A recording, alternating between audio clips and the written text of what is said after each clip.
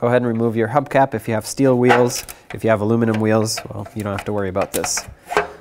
Try to be gentle with this. Sometimes they are stuck and they do break easily because they're plastic. I'm using a little pry bar. You can use a small screwdriver if that's what you have. There you go. And now with a 21mm socket, remove all 5 of your lug nuts. The wheel is stuck on here, so I'm going to leave 1 lug nut on and then use a rubber mallet. Hit it from the back side, but don't hit the rim, hit the tire. There we go. Now you can take this lug nut off.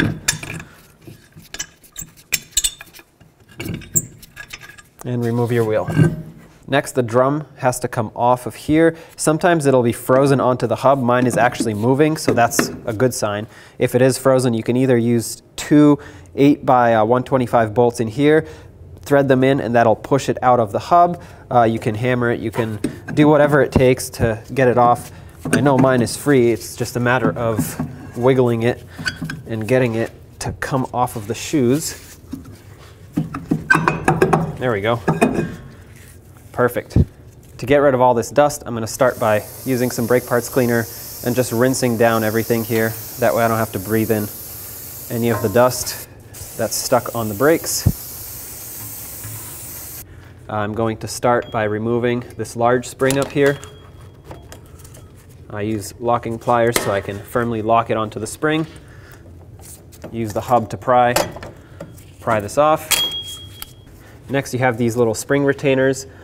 If you hold the pin from the back side, you can push them in and then twist them. You have to turn them 90 degrees.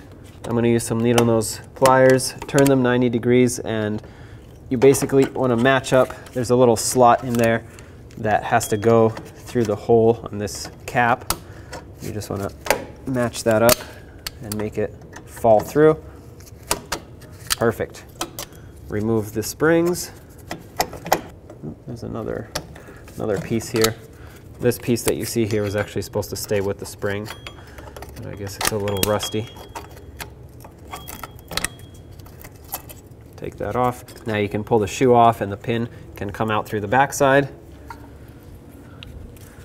And you want to do the same thing on this side. Fortunately, this side is not as rusty. For this side, I'm going to use my locking pliers, clamp it onto the little cap of this spring, press them in, twist it 90 degrees, and remove the spring, as well as the pin. Hold the brake shoe so it doesn't fall, and remove the whole assembly. You can disconnect the 2 shoes here on the bottom with this little spring, and now you can tilt this one out of your way. Next, disconnect the parking brake cable from the brake shoe. You can just gently pry on the spring backwards and then pull this up.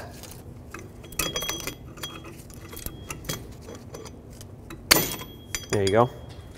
We need to take this lever off as well as the adjuster and move it over to our new shoes. So take the spring off, and that pulls off half of the adjuster. That's all right. It has to come apart anyway so I can clean it. There's a little spring on the back of this lever. I'm going to grab it with some locking pliers and remove it. That'll release this lever, and that'll let you remove the rest of the adjuster. Now, right here on this pivot pin, there's a kind of a C-clip locking ring that needs to be pushed out. With a pick, I'm going to try and remove this locking C-clip. These go flying, so make sure you either have a new one or can catch the old one. Now you can remove this arm.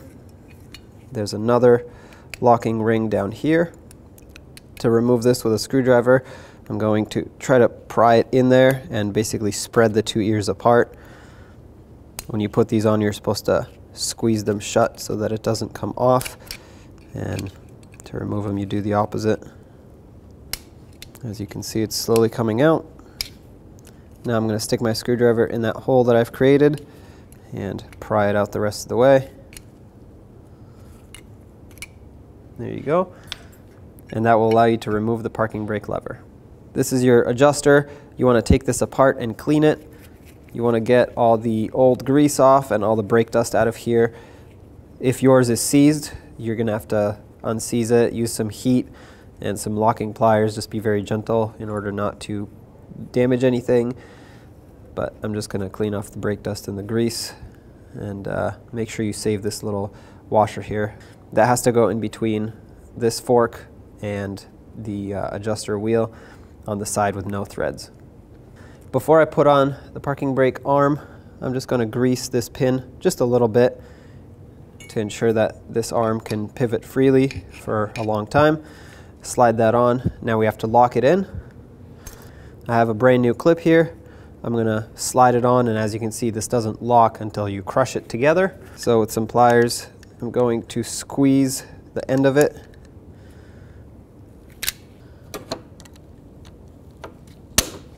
Okay, so that's perfect right there. Now what you want to do is take your other lever.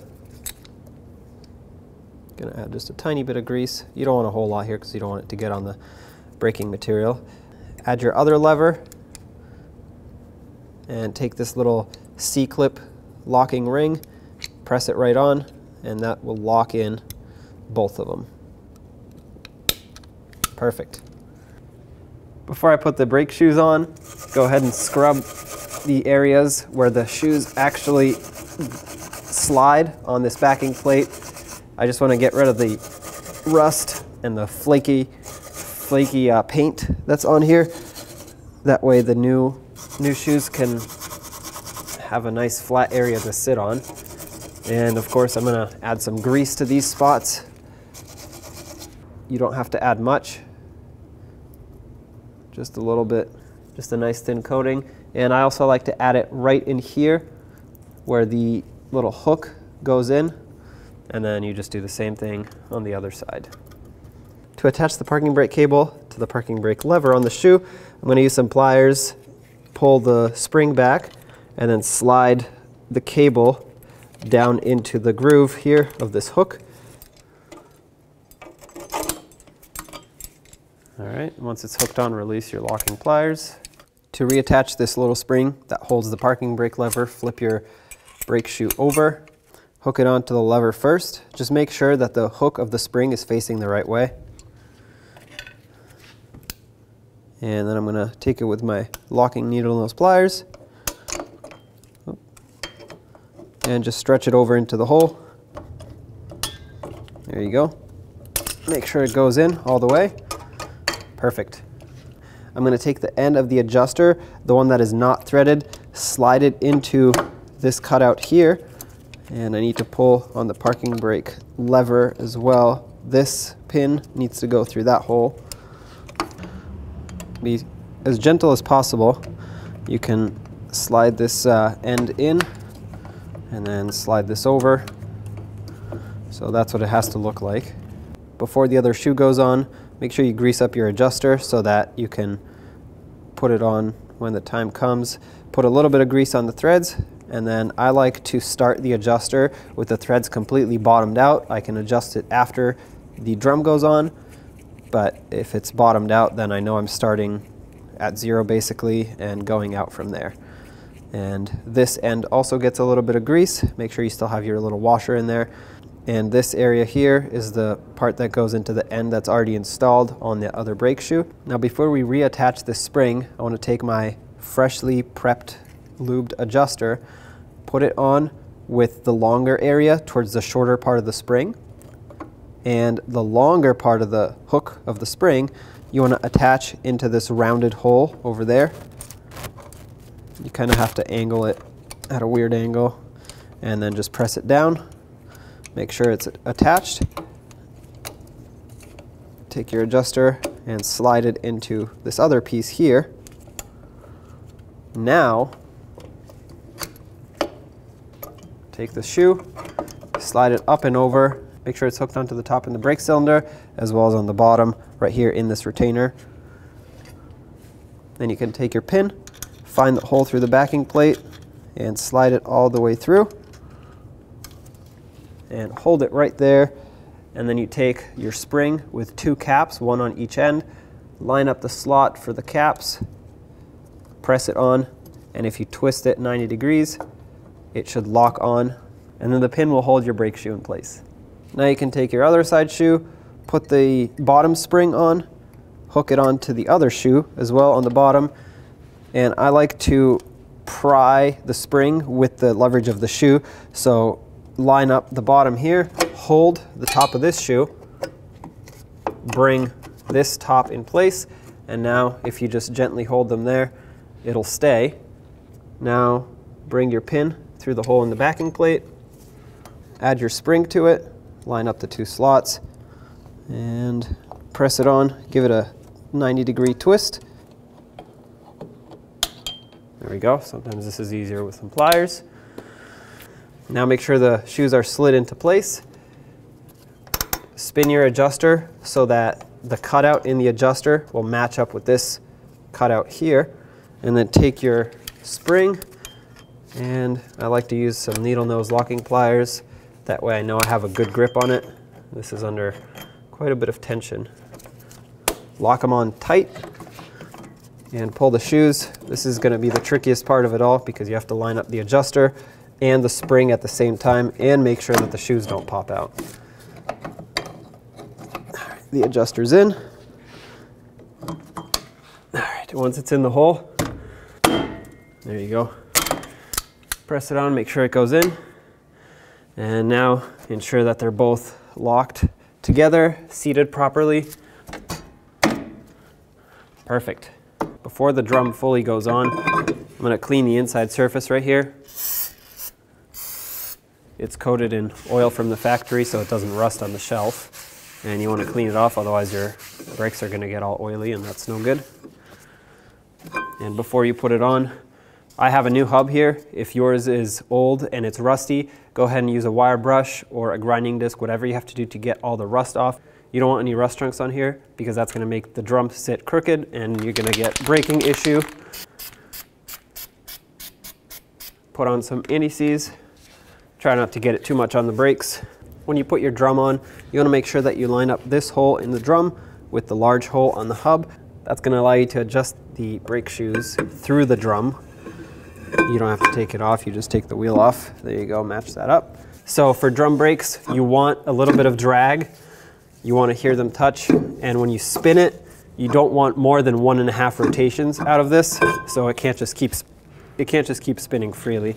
In my case, I need to tighten up the e-brake shoes because they're way too loose right now. So I'm going to spin the adjuster wheel up top here, adjust them out a little, and just go little by little because even 1 or 2 turns will make it way too tight or way too loose. So right now I can already feel I made it a little bit too tight, so I have to back it off. Okay, so that's pretty much exactly where I want it. If you follow the text, it spins about 1.5 times and it stops, so that is perfect. And if you have a rubber boot to go in there, go ahead and insert that. That's going to prevent water from making its way into your brakes. Go ahead and put on your wheel.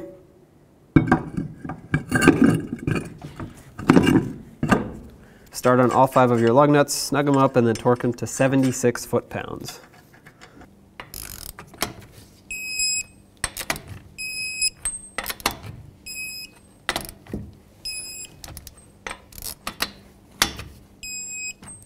Double check them.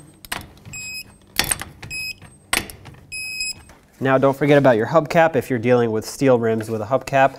If you do have one, make sure you match this cutout with the valve stem, otherwise your valve stem is going to get crushed.